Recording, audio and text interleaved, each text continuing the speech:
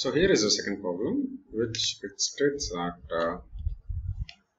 the current carrying components in high voltage power equipment must be cooled to carry away the heat caused by ohmic losses.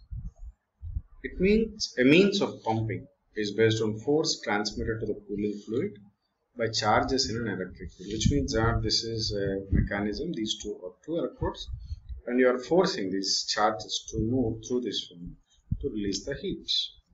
The electrohydrodynamic pumping is modeled in the below figure. The region between the electrodes contains a uniform charge, rho naught, which is generated at the left electrode and collected with the right electrode. Okay.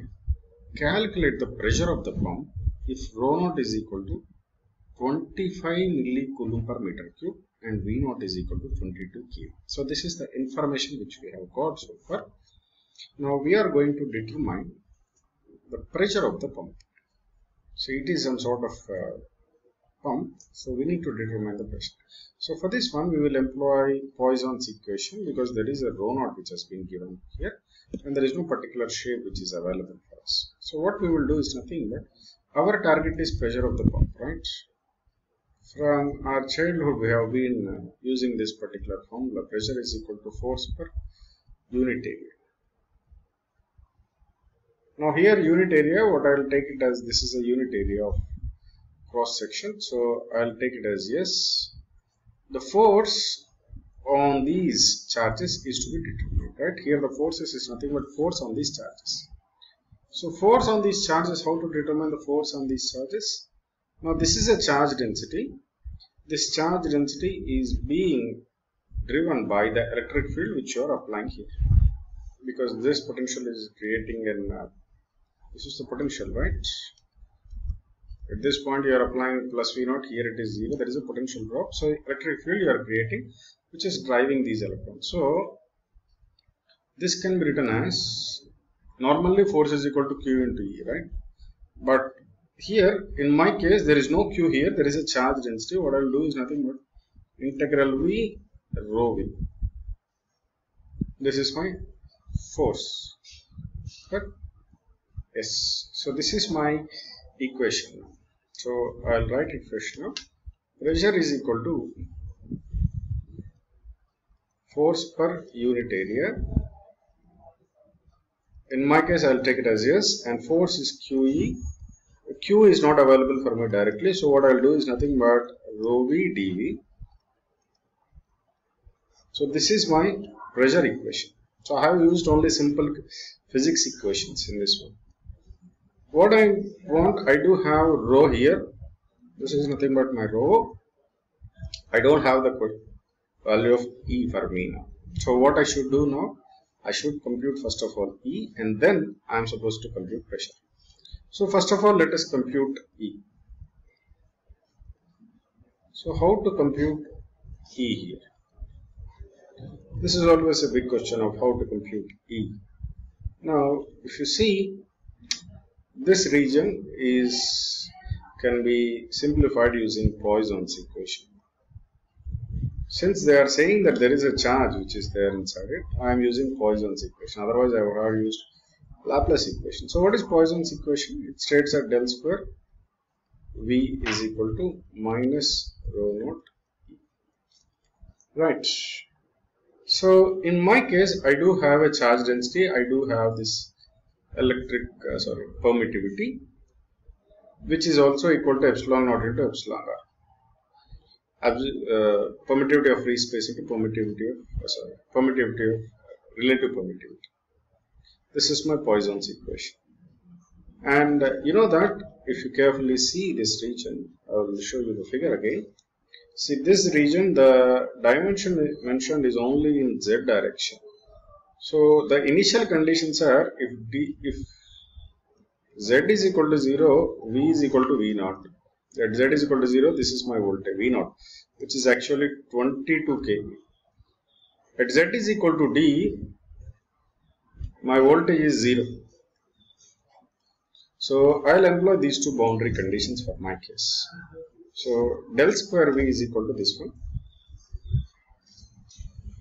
Now in this del square V in this equation, what I will do is nothing but, I will consider, since Z has been given for me, for Cartesian system it will be XYZ, for cylindrical system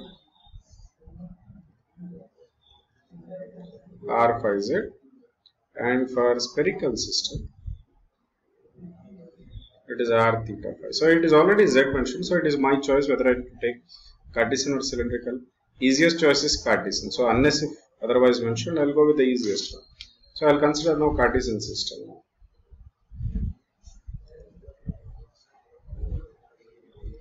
So in Cartesian system, what is del square V? Very simple.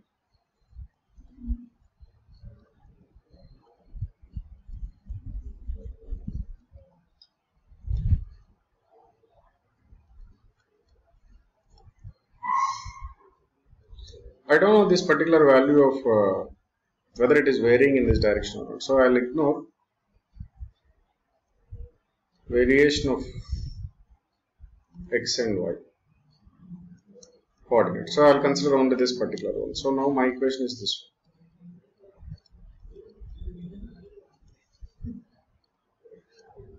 one. Okay. So what I will be doing now, I will be double integrating this particular equation. So I will write this one as epsilon itself, and I will now double integrate this equation. What is my equation now? Okay, rho V, I have done it as rho, just for easy point of view. If I integrate it once, it will become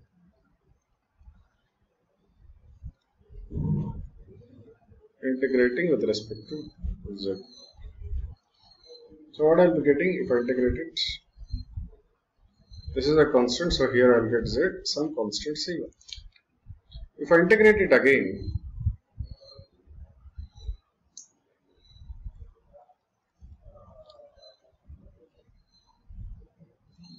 here it is V, here it is rho by epsilon, this becomes Z square by 2, this will become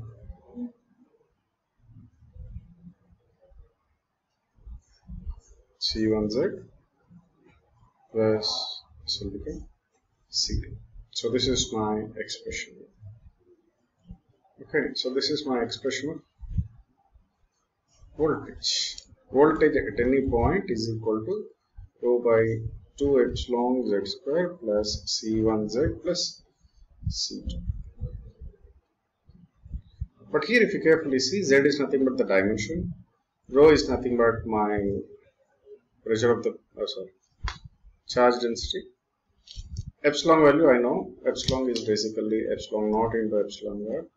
If I consider this as A, it will be 1, so epsilon naught value I know it, it is 8.85 into 10 to the power of minus 12. So if I want to do anything with the equations, I should eliminate C1 and C2 here. So for this elimination, of C1 and C2, apply boundary conditions.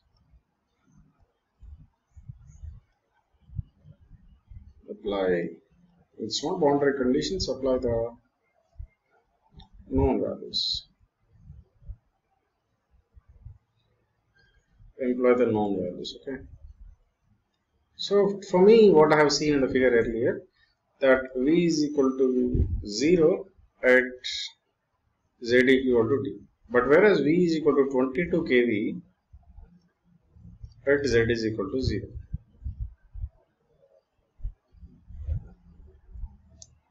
So I will employ these particular things, and also I know that rho is equal to 25 millicoulomb, which is nothing but 25 to the power of 3 coulomb per meter.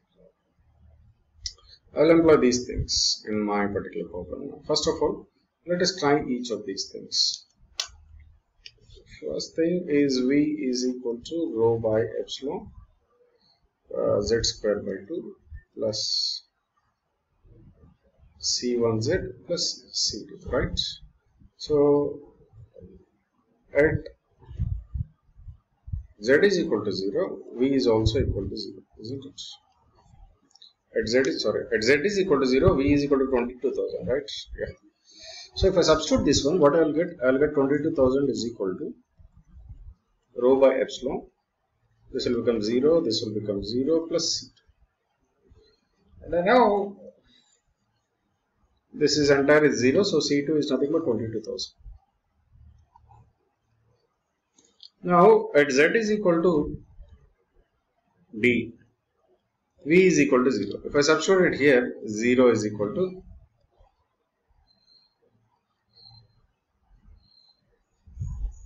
rho by epsilon into this is d square by 2 plus this is C1D plus C2, I know it already, 22,000, right? So this is rho by epsilon, right? So what is my C1 here?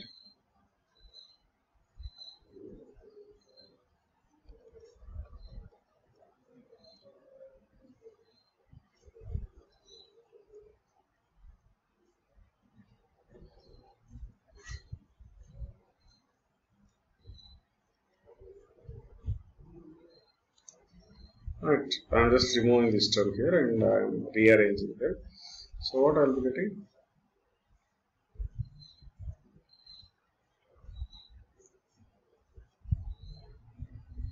This will be minus.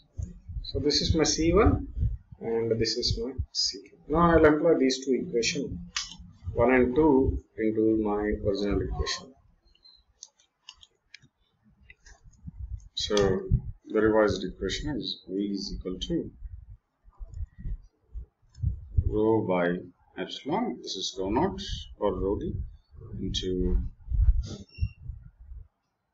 I think I need to look back for this thing.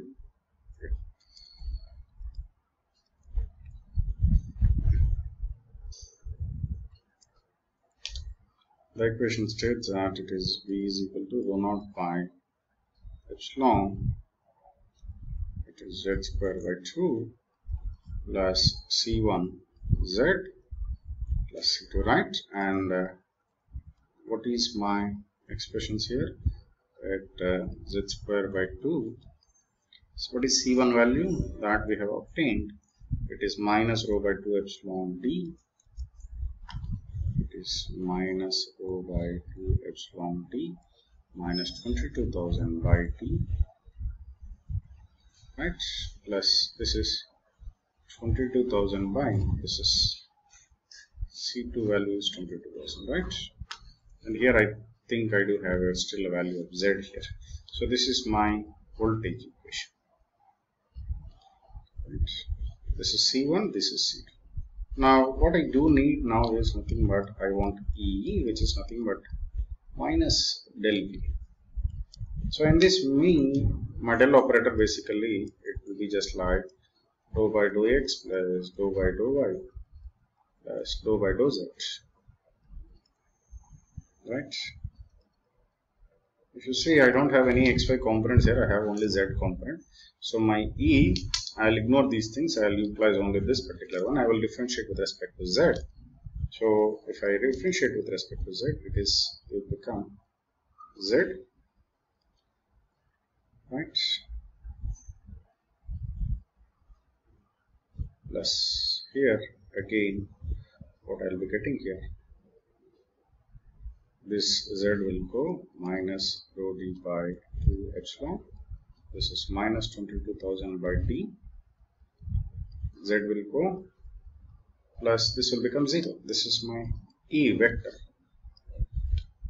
and it will be in the direction of uz bar. So this is my E vector.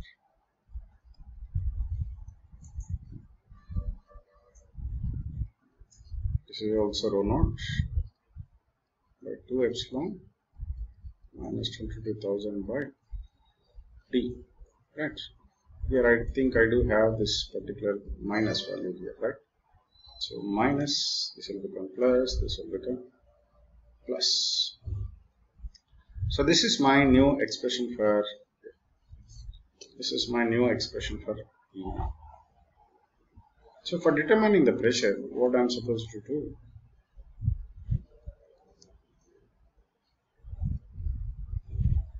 I am supposed to apply rho V into E bar dV by the surface area, isn't it?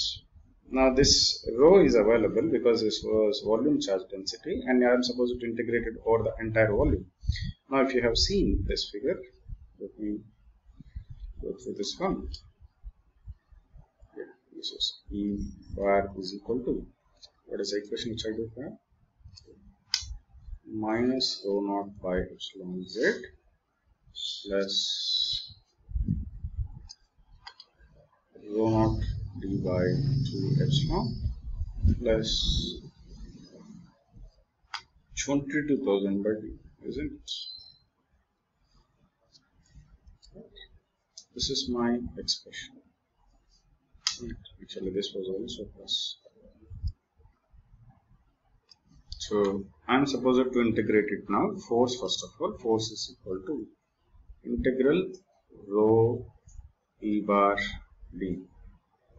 Right. I do have this rho value here, millicoulomb per meter cube. So what I will do here now is rho into minus rho naught by epsilon z plus rho naught d by 2 epsilon plus 22,000 by d into d.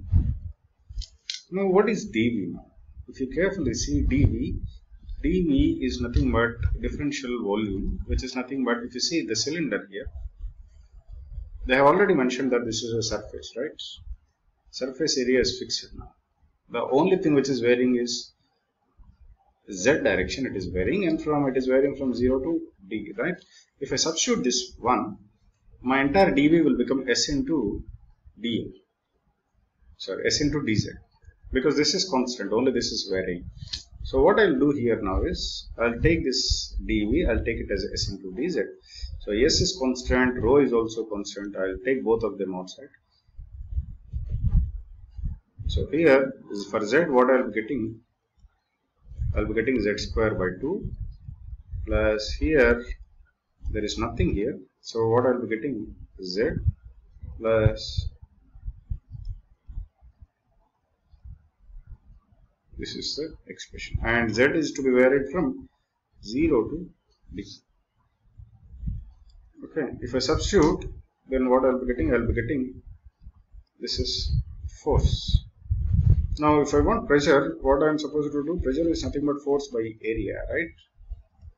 And what is the area, surface area here? The surface area is S. So this entire expression by S, so SS gets cancelled. So the remaining S, the rest of all the things which I'll be having this expression now. Okay, so I'll be getting somewhere around rho S into minus rho naught by epsilon z square by 2 plus rho naught d by 2 epsilon z plus 22,000 d by z, which is to be varied from 0 to d. Z will be varying from 0 to d. So that I will be trying to do here. Okay. So you know the rho value here. Yeah. Here I am supposed to remove s, right? So here this is also rho naught. I know rho naught value here, I know epsilon value here. Rho naught value is already given for me, right? Epsilon value also we do have. What is epsilon value? Epsilon value is epsilon naught into epsilon r. Let's take epsilon r is equal to 1. Epsilon naught is 8.85 10 to the power of minus 12. We'll substitute it and we'll get the values. Okay. So that's it from my side. Hope you solve the problem and get back to the next class.